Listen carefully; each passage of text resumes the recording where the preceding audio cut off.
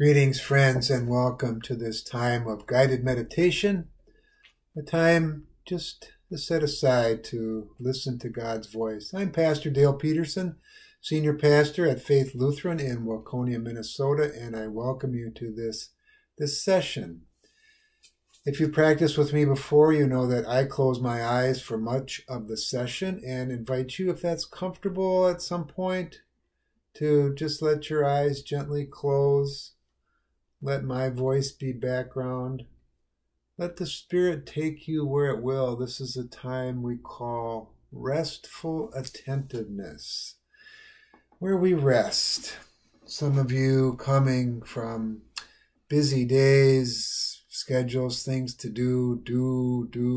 This is a time to be, to rest, to let God speak to you, to have a sense of being in God's presence in a special way, knowing that God is always present. We don't have to set aside special time. We don't have to close our eyes. We don't have to do anything because God is always present. God is near, as close as our heartbeat, as near as our breath. The Holy Spirit within us fills us, but there's times, like in any other relationship, where we have to focus, to really listen, maybe to lean in, even as we believe God leans in to listen to us.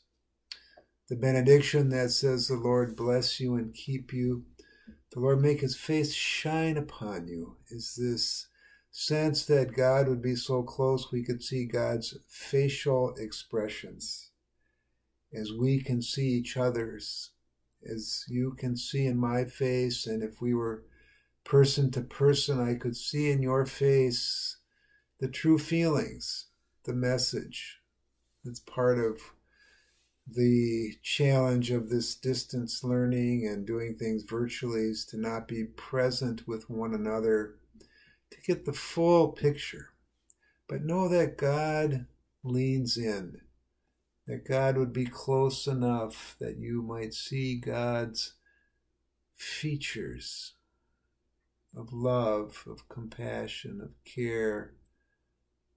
And again, that God is so mysterious and so vast that sometimes we use analogies to help us to understand God better. But God is neither male nor female. God is neither bodily present. We do believe that in Jesus Christ, for those of us that are Christians and call ourselves Christians, follower of Jesus, that God made God's self most clear to us as a person in Jesus, so that for some that is a much easier concept to grab, to relate to picture Jesus who comes to us full of love, looks upon you with eyes of compassion. And Jesus says to you, "I accept you as you are. I understand you fully because I too was human. I forgive you all of your sins so you can start fresh anytime. Let go of those burdens." Sin being kind of defined as missing the mark. And so we are constantly forgiven. And Jesus promises to love us unconditionally, no matter what, forever. And so that's where we rest. This time of restful attentiveness, we rest in the grace that is ours through God's love. God's grace, amazing, that comes to us unearned, undeserved, but unending and unconditional, forever, no matter what. So I invite you to rest. We begin our sessions with taking some deep, full breaths. We'll take a little longer this session in silence, paying attention to our breathing. Long, slow inhales and long, slow exhales. Letting our bellies fill with the inhale, letting go empty with the exhale.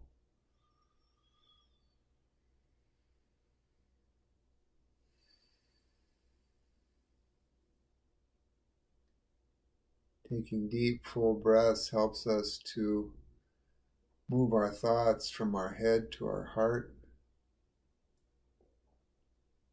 We move from concentration to contemplation. We go from doing to being, from giving to receiving, opening our heart, our mind, our ears, our love to God, to be attentive as we rest in God's presence, knowing that Jesus looks upon us with eyes of compassion. And so rest and breathe.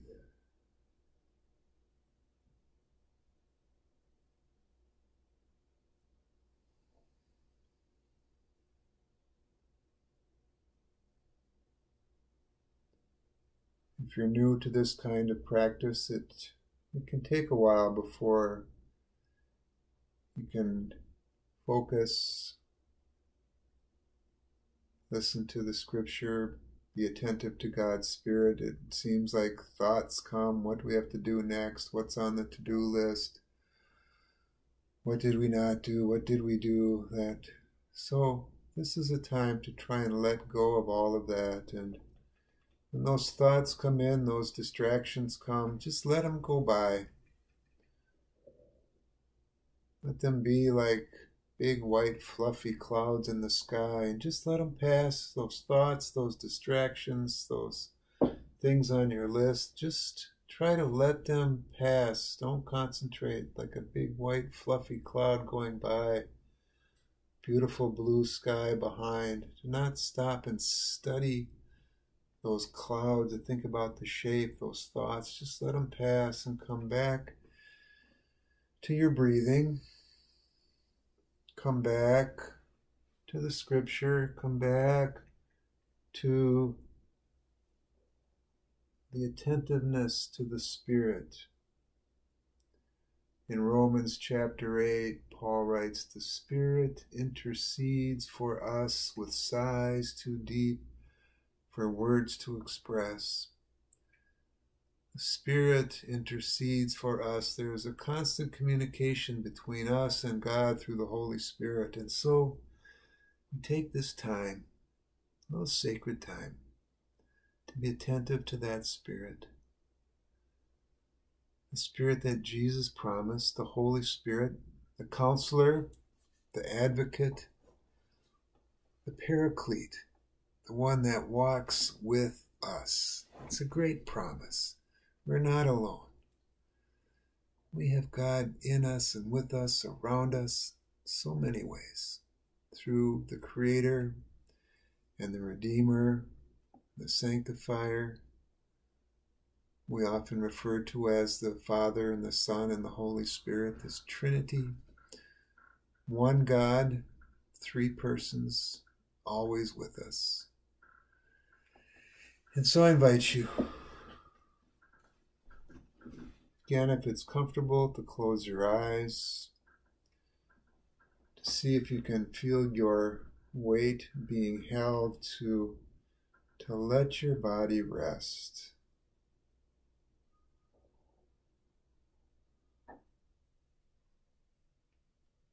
Let your forehead relax, your eyes droop, your jaw loose. Your shoulders sag. Your breath steady and deep. Your weight supported, your feet secure. rest in the hand of God. Our practice is called Lectio Divina, divine reading. Take a piece of scripture. I will read it through 3 times. After the first time, I'll make some comments, and a few comments after the second reading. After the third reading, just silence. Silence that is full of God's presence. It's not an empty silence. It's a silence that brings completeness, fulfillment, satisfaction, peace, God's shalom. So I welcome you. The first reading, just to get the big picture, the major themes, I'll read today from Paul's letter to the church in Philippi, book of Philippians. And I will invite you again in that first reading just to listen to the major themes. And then in the second reading, see if you can zero in on what the word God is bringing for you. It's maybe one word, an image, a phrase, could even be a memory or a nudge, but it's something from the Spirit that's coming to you in this time of restful attentiveness, just for you. This is your time with God, God's time with you. So Paul writes, "Rejoice in the Lord always. Again I say, rejoice. Let your gentleness be known to everyone. The Lord is near. Do not worry about anything, but in everything by prayer and supplication with thanksgiving, let your requests be made known to God. And the peace of God, which surpasses all understanding, will guard your hearts and your minds in Christ Jesus. Finally, beloved, whatever is true, whatever is honorable, whatever is just, whatever is pure, whatever is pleasing, whatever is commendable, if there is any excellence, if there's anything worthy of praise, think about these things. Keep on doing the things that you have learned and received and heard, and the peace of God will be with you."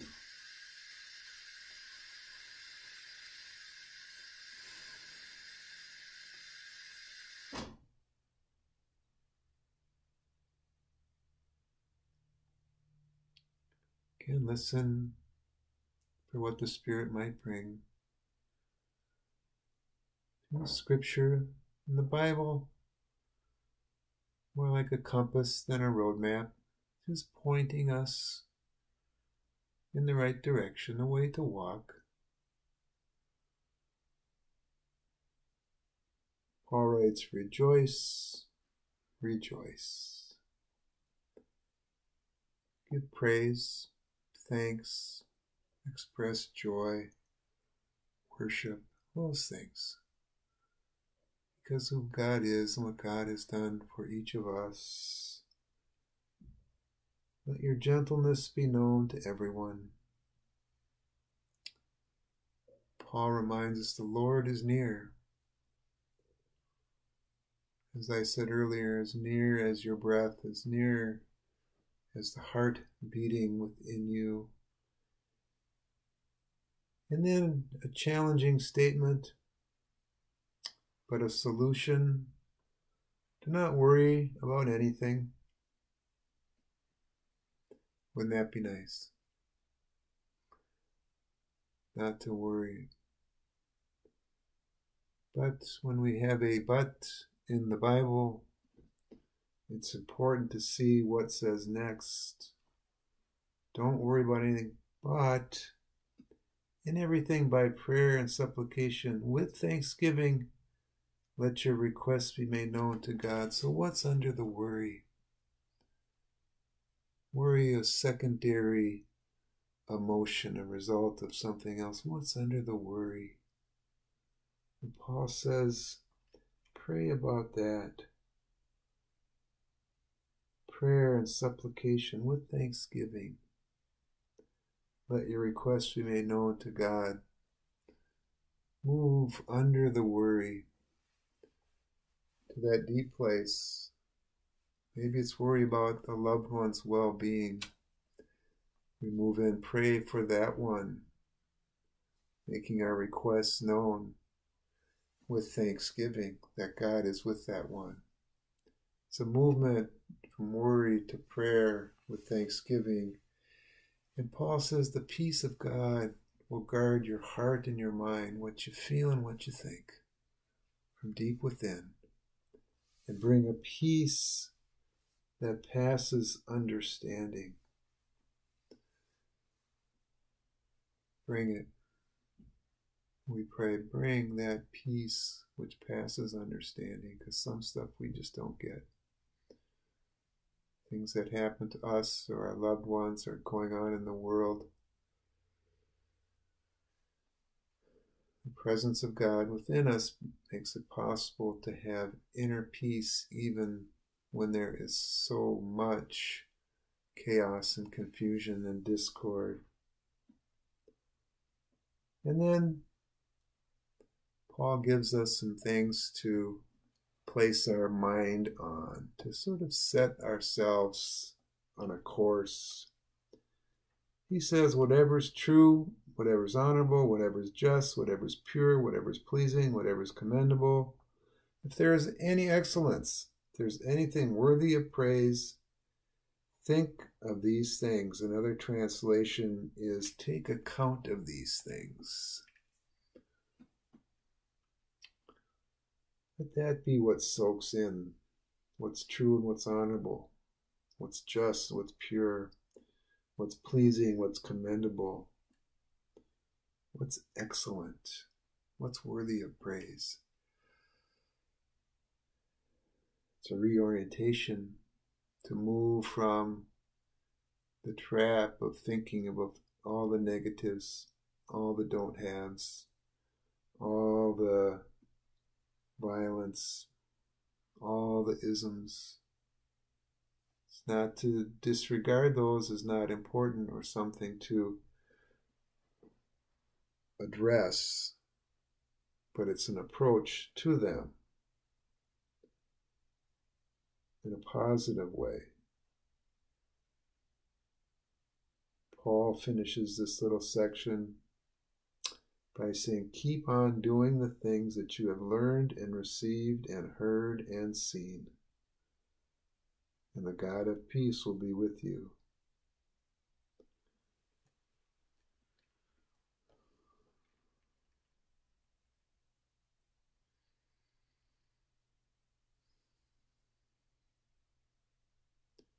As humans, we have the full package. It's thinking and doing. Sometimes it's just time to act. Sometimes it's a time to reflect. But we are called to bring love to others, to reflect on our relationship with God and ourselves, relationship with others. And God gives us all we need.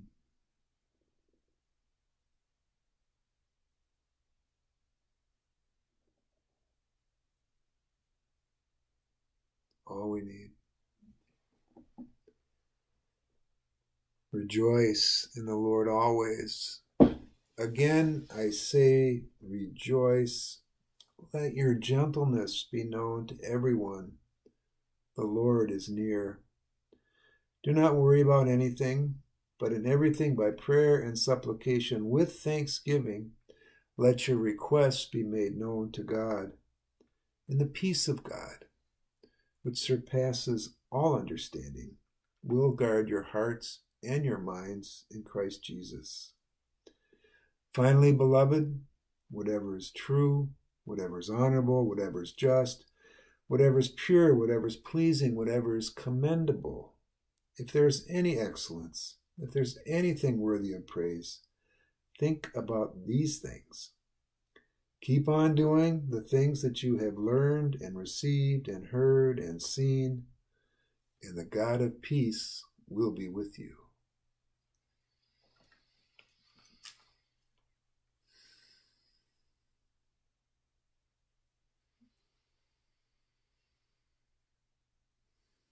Just rest and breathe.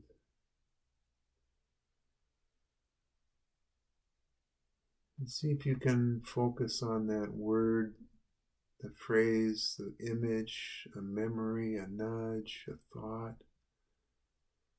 What's the Holy Spirit bringing to your heart?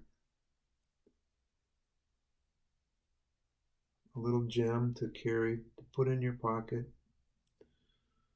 Something to come back to. Something real. The Lord is near. The Lord is near. Rejoice in the Lord always. Again, I will say rejoice.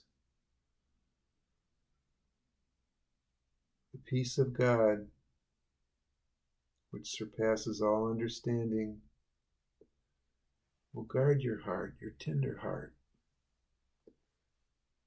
your loving heart, your broken heart, your healing heart, and your mind. What you feel, how you think. God cares. In everything, by prayer and supplication with thanksgiving, let your requests be made known to God.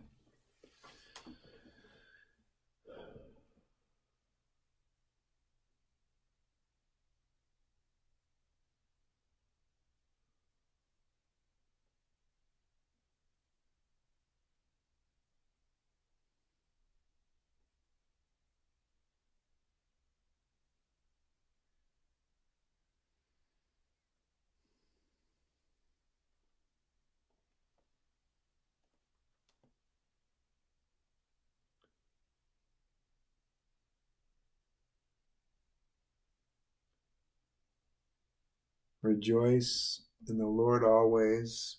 Again, I will say, rejoice. Let your gentleness be known to everyone. The Lord is near.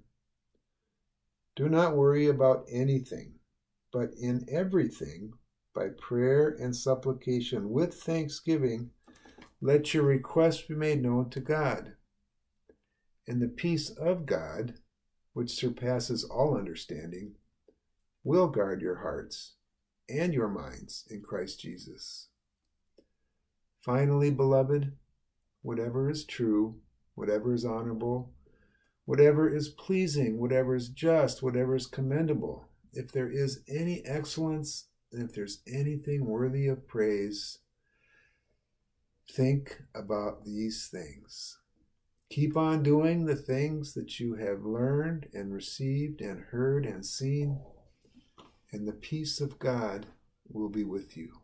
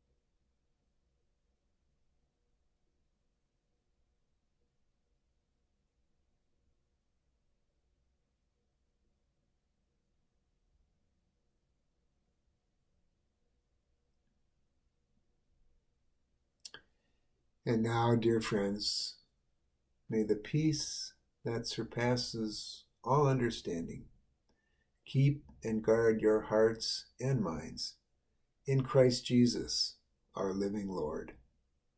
Amen. Go in peace. Thanks be to God.